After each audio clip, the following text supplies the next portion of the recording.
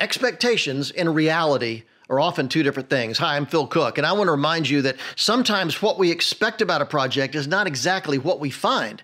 You know, I was up at Lake Tahoe recently. We took the family up there and the grandkids up there to go skiing, and we knew the snow was not fantastic, but we believed it was better than what we found. When we got there, man, the reality was not what our expectations had led us to believe. And I find this often true with the projects we do, with the companies we have, with family relationships. Our expectations just aren't the same as the reality we find.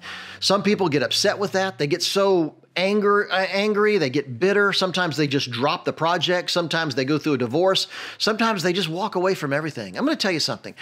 Very rarely in my life has the expectation fit the reality. Many times I over-expect and I find the reality of a situation is not what I hoped it was. But the thing is, I don't give up. I make it work. I work with the resources I have, the funding that I have, the people I have, the equipment that I have, whatever the circumstance. So just remember, don't base everything on your expectations. Learn as much as you can. Research as much as you can. But sometimes when you get there, when you take that job or accept that project or develop that relationship with someone, it's not going to be 100% of what you expected.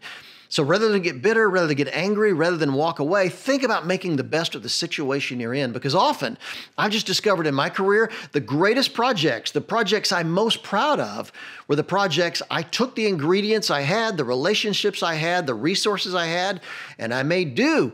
And guess what? They often turned out far better than I ever even expected.